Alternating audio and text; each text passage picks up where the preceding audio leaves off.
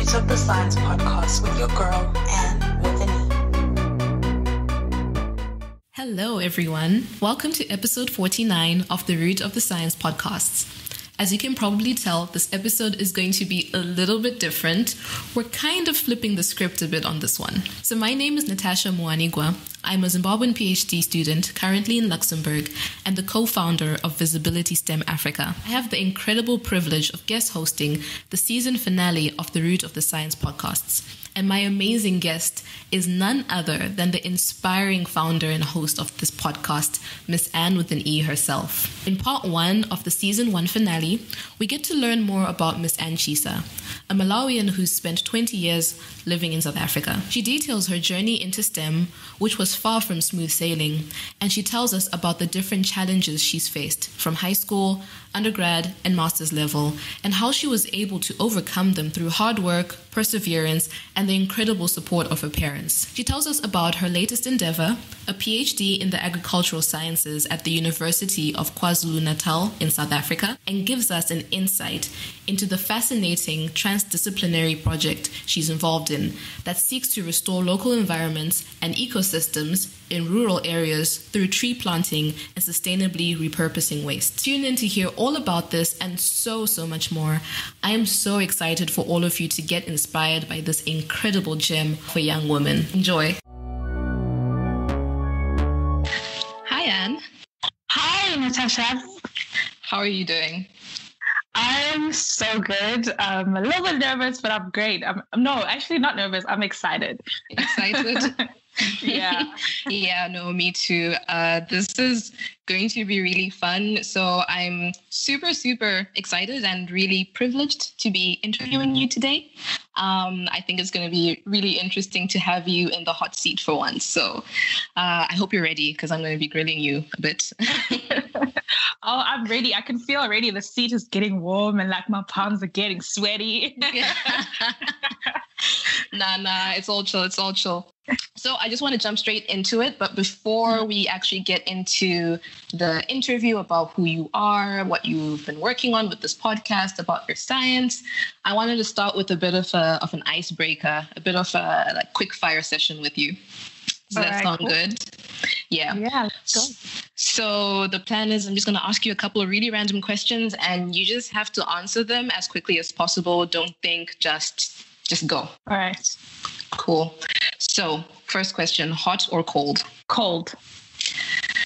Describe teenage Anne in 3 words. Shoo. Unsure. Energetic. And I want to say fun. Yeah, fun. Cool. Now describe Anne today in 3 words. Wow. Ambitious. Okay. Determined. And very open-minded. We love it. I love the growth. Those 2 answers are very different. That's amazing to hear. But moving on, what is a random pet peeve that you have? Oh, I'm very impatient. So I hate being kept waiting. If we agree on let's say we're meeting at 12, this is in-person meeting. I'm there probably at 10 to 12. So I expect you to be there at 12. I feel that. Yeah. 100%. So unless you tell me an hour before that you're going to be late, then that's just communicate. But don't come at 10 to 12 and then you're like, oh no, Anne, sorry, I'm late. No. No, don't do that because I'm already there. I hear you. Okay, so morning person or night person? Definitely a morning person. I wake up at in the wee AMs of the morning. So definitely, I sleep at 9:30. I'm ready to call it a night. Oh, well, I need your secret because I suck at morning. So we need to discuss after this podcast how to integrate that in my life. Okay, so now describe 2020 in 3 words. Wow. Wow is a word. It's a great one. Wow, and so many different fronts. Let's go for it's been eye-opening, very eye-opening. and a year of being fearless. I think that's the word. Okay. Awesome. Wow. Eye-opening, fearless. I'm guessing eye-opening is hyphenated and we're making it one word. Yeah, definitely. But we'll take it. It's exactly. Gotcha. No worries. Okay. The last quick fire question. If you could have any 3 people, dead or alive, over for dinner, who would they be? And second part of the question, what would you eat? Oh, dead or alive? Michelle Obama. One. Tony Robbins. And who else? Miles Monroe. Yeah, those are the 3 people. I don't know. Those are the 3 that came to mind. It could change. Okay. What would we eat? And what would you eat? What would we eat? Oh my word! I would cook, first of all. We love it. What would you make for Michelle Obama and these other 2 gentlemen you mentioned? I'd look for like a really cool recipe. So off the top of my head, this is my favorite, my sister's favorite meal. And I think it's my classics. She calls it all sorts like pasta. So it's like a sort of like a pasta where with like chicken and like cheese, last cheese and bacon and mushrooms and greens. And it's just, it's like creamy pasta deluxe. I think I'll make that. That sounds so decadent. Yeah, definitely. I hope none of them are like lactose intolerant. Or vegan. Vegan. That's also... Or they don't eat pork. That is true. Thanks for the answers. Just wanted to start with a bit of something random, just to get to know you in a more, personal way with some questions.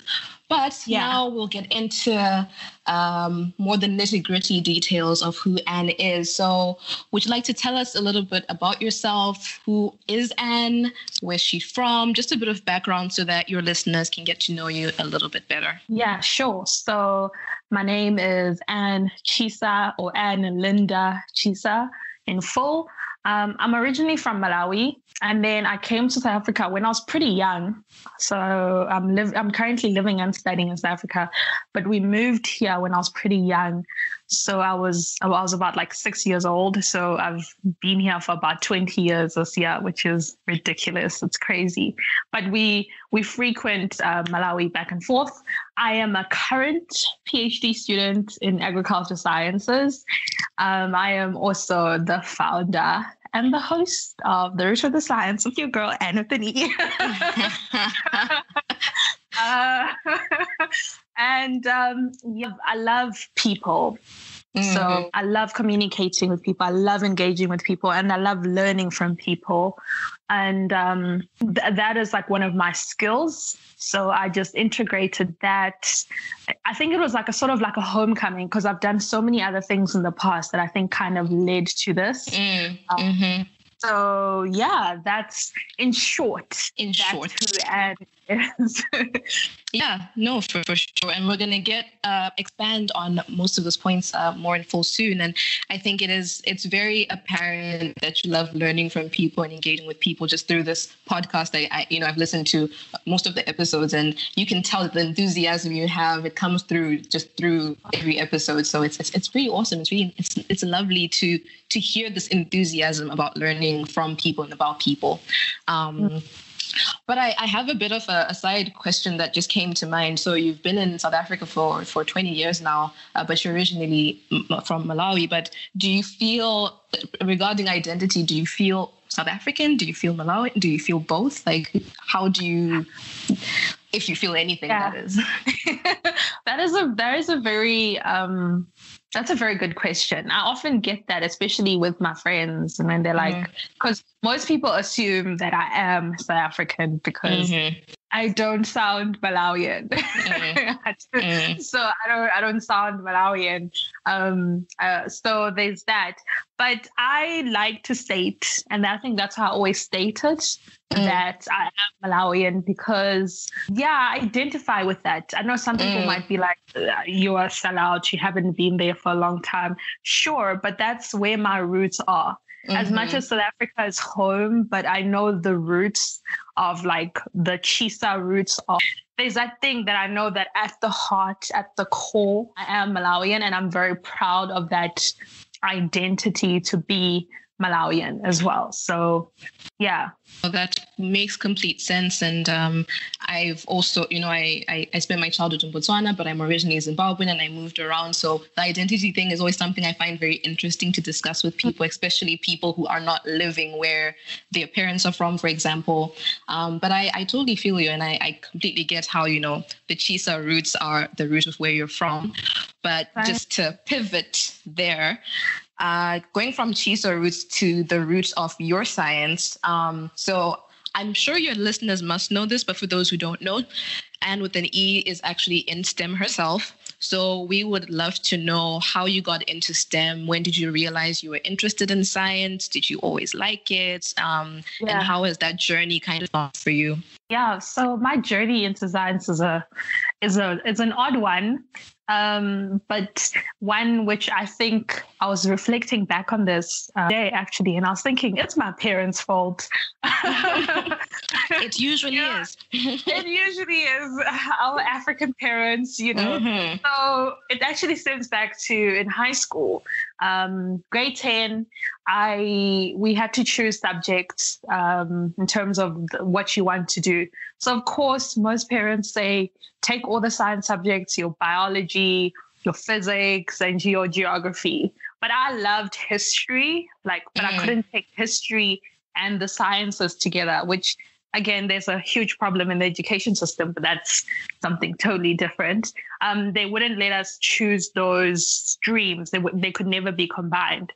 So because my parents are like, oh, sciences, there's more opportunities, blah, blah, blah, blah. I took physics and I hated it. I hated it so much. And our 10th grade teacher was not the nicest person. And she really just discouraged us a lot, especially because there was an A stream class. Oh, this is an important note to anyone who thinks that for you to be in the sciences, you have to be the smartest one. I was not. I was just your average student. So there was the A stream students, and then I was in the B stream students. So the teacher was like, most of you guys don't belong here. You guys should quit. You guys are wasting my time. So she was very that's negative terrible to us. Yeah. She was like, only about 20% of you guys actually should be here. The rest of you just need to quit. So of course, when you say that to like a 15, 16-year-old, they're going to take that to heart. Absolutely. And most of us really took it. And I mean, with I remember that year, most of our marks were terrible. And I wanted to give up. I was like, why am I even doing this? I didn't even want to take this subject anyway. I wanted to do history, but my parents won't let her have that satisfaction. In life, you're always going to have people who are going to discourage you, who are going to tell you that you can't do A, B, C, D. So don't let her win. So fine. I stuck it through with the tears, with the learning, and eventually I made it. And then I had later on for my 11th grade and my 12th grade, I had really fantastic teachers. Fast forward, when I applied for varsity, I didn't quite know what I wanted to be. At one point, I thought I wanted to be an audiologist. Thought I wanted to go into pharmacy. I never had that be a doctor bug, just be with that. I think for me, I always wanted to do the things that not a lot of people were doing. So I wanted something different. Yeah. When I went to a dermatologist once, the next door was an audiologist. And I was like, what is this? This is so odd and so different. But unfortunately, audiology and pharmacy were in another campus, so we couldn't afford to send me there. So then I had to look closer to home. And then there was this agriculture degree that my dad's friend was an agriculture engineer. And he's like, why don't you try agriculture sciences? And I was like, what, a farmer? Like, nah. I was like, nah. I'm not trying to grow stuff? Nah. I mean, I was just thinking like my mom grows stuff, and at that point I wasn't really a fan of helping her in the garden. But like I said, I think it's like some subconscious seeds that were being planted in my mind that I didn't quite know. So anyway, I applied for this agricultural science degree. And I didn't get in first time. There was a little bit of an issue with one of my marks when I finished my 12th grade. I had an issue with one of my marks. I had to even do a remark, so they wouldn't allow me because they said that my maths mark was low to be accepted to that program, even though I was conditionally accepted. So I couldn't go in. So I had to do a semester of like a social science degree. And then eventually after a remark, I eventually got into the agriculture sciences. And the first year was just a weird blur because we weren't really doing anything agricultural. I think with most people who've done science programs, especially life sciences, you understand that we do all of the basics that we did in high school. Yeah, but absolutely. After second year, that's when I was like, oh, yes, this is it. And yeah, I've never looked back. And here I am. And here you are. But that's really interesting how your journey kind of went from, high school and how it wasn't really a smooth road there. And I think you touched on a lot of really important points. First of all, I really resonate with the whole problem in the education system, how we're forced to choose either being in sciences or the humanities, but there are people who flourish in both. And I think there's so much value sometimes in combining these fields, Yeah. So that's such a great point. And also not needing to be necessarily the top of your class for you to succeed in STEM. That cannot be stressed enough. That's so key. So yeah, thanks for bringing that up. And also shout out to your parents for letting you not get discouraged by that T-shirt. That's really amazing to have that support from your parents. Definitely. My parents, like looking back, they've been the biggest cheerleaders, and I'm very grateful for them because so many moments I was like, nah, I don't want to do this. So yeah, definitely shout out to them. No, that's amazing. Okay, so just kind of furthering on kind of your path in science. So you completed a master's degree this year, actually, if I am correct. And I think you mentioned that you are now officially a PhD student, which is amazing. Yeah. Congratulations for that. That's a great achievement. I'm super proud. But would you like to tell us more, firstly, about how it was finishing your master's degree in 2020 with everything that was going on? Because I can imagine that came with some challenge, but also just getting into the PhD within, again, the context of 2020 and everything that's happening. Yeah. Oh, man. My 2020. Remember when I said 2020 was wow? Yeah. 2020. This is one of those moments where you're like, yep, wow. So basically, my master's, I finished officially in end of March, and I was meant to graduate in April. But of course, the pandemic happened. Yeah. And I was really looking forward to it because my master's had put me through it. It really had put me through it.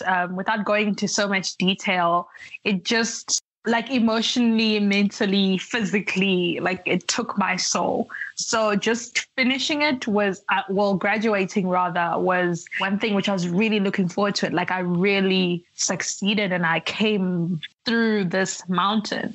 So couldn't do the celebrations like most people were, and I was very disappointed because I was planning on flying family over, my gran, all these people who are very pivotal in getting me to the end because it was a team effort. Oh, my master's, guys, it was a team effort. So I really wanted all these people to be there, but that didn't happen. It didn't. I think the fact that we didn't have that celebration, and I think a lot of people who wanted to graduate this year can resonate with that. It just felt so incomplete. I think that graduation would have just been like that full stop, but it just felt like a comma.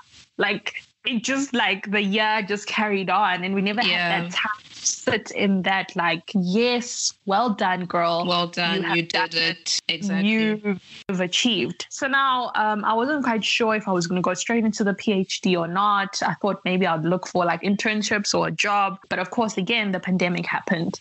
And then there was an issue because although I've been in South Africa for 20 years, I'm still waiting for my permanent residence permit. So I'm still classified as an international student. So in order for me to be legal, I needed to be registered for a PhD program. So there was, at that point also, my varsity were not sure if they're going to have an intake of new students for the second semester because of COVID and all of the stuff. So I was very stressed. I did not know what next. I literally didn't know what next. But my amazing supervisor who helped me, he was my co-supervisor for my master's project. He told me of an opportunity that came through. And there was a scholarship, a funding scholarship. I had to create a concept note, like a proposal, everything in like a week. When I tell you I did not sleep, I did not, because I was like, this is it. This is it. Like, this is it. Make or break. Like, I have to apply a scholarship because then it will allow me to register. Mind you, there were a lot of like, there was a little bit of concern because initially they were looking for like a person with like cum laude. My master's was not cum laude. So I was a little bit scared and apprehensive that, oh my word, I won't get in. But I think because I do a lot of other things like the podcast and all these other extramural things that I was doing on the side, it really helped with my motivation. And I think the committee was saying that, you know, sometimes we focus so much on the mark, but we realize that you are contributing, or you are able to contribute more than just the mark. So thankfully, I got that scholarship. And then that's how I got into my PhD. And I started recently, early August, and I was ecstatic because I never really saw myself as a PhD student ever, because that felt like such a far off thing. Like, that couldn't be me, you know. So when I got there, I was really, really excited. The scholarship came through. And then, of course, the bits of like self-doubt came in because, you know, you start to second guess, like, am I really meant to be here? Am I not? But Absolutely. Then I think, you know, when you surround yourself by people who remind you, you know, you are great at what you do and you deserve this and you work hard, and it didn't just fall out of the sky. So those big emotions, I mean, I can tell there's going to be a lot of emotions on this journey, but the difference, which I can already see between my master's and my PhD just in the 3 weeks, is that I'm able to recognize these things and I'm able to talk about them and to have the support that I did not have when I was doing my master's. So I'm realizing that I don't want to say easier, but it'll be a better transition into it. Yeah. So that's about it. That makes total sense about how it won't be easy. Of course, PhDs are never easy, but I think having that support system and also being able to check in with yourself, I think the maturity you've gained from your master's when you started and now being able to recognize that I am having self-doubt and this is probably more intrinsic than it has to do with my lack of ability to perform, you know. And I think it's normal as well. As PhD students, I'm my second year now, and I still sometimes say, what on earth am I doing? So it never really stops, but you always have to remind yourself that you're there for a reason. And I have so much faith in you. So again, congratulations for being able to start this PhD, get through your master's and starting this journey. And just so that people know, just quickly before we kind of change gears a bit, what is actually your research on? Because I don't think you quite touched on that. Oh, no, I didn't. So my research is I'm really excited about this because I did say that I'm an agricultural science student. So most people would assume that I'd be planting in the fields and planting crops and whatnot, which is what I did for my master's. And it was great, but I was like, oh, I'm done with field work. It was a lot of hard work. For my PhD, I'm part of like I go to the University of KwaZulu-Natal here in South Africa. There's a flagship program that they've introduced called Wood Rights. So basically, we're trying to it's a transdisciplinary approach. So basically, it's scientists from various different disciplines. So working together with your local governments and your policymakers and local communities, more areas where there's a lot of deforestation and a lot of waste and pollution. And we're trying to see if we can introduce trees in these areas so that the ecosystem or the environments can be restored. And also the communities can be involved in planting these trees and finding, and also we're trying to, because they also create like a lot of waste and pollution. So the local governments are trying to find ways in which these waste, in an agricultural sense, they can be converted for like fertilizers, and they can be used back, for sustainability purposes. Like a very big project, which it's not just Anne doing the research. Like I'm working with a lot of people, and that's the thing that gets me really excited. The point where sometimes I go like, oh, all right. I'm like into it. And probably now when I listen to this like 3 years later, I'll be like, girl, what are we even saying? So I'm very willing to know, like, this is really a bit out of my depth, but I'm excited. I'm very excited for this learning opportunity and just working with so many people. And so hopefully that makes sense. No, it does. It makes a lot of sense. I think that's a very interesting and relevant project. I love the fact that you're not only just the scientist, trying to do this project, but also involving the community and trying to stimulate, development and empowerment of people in the local communities, which is amazing. And I love the fact that you get to work with people as well, because I do think in a lot of different science disciplines, it can become quite removed from actual people. So that's amazing that you have this opportunity to have a project that is so relevant and so directly impactful to people within the communities around you.